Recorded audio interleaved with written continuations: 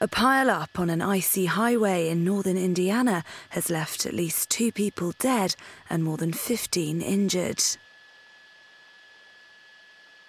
The accident, which involved around 46 vehicles, took place near Michigan City, and according to locals, collisions could be heard from 2 miles away. Sound like a pretty bad train wreck because they've had those around here lately. Sound just like a train coming off the rails. Police say the accident happened after the weather changed dramatically on the stretch of road.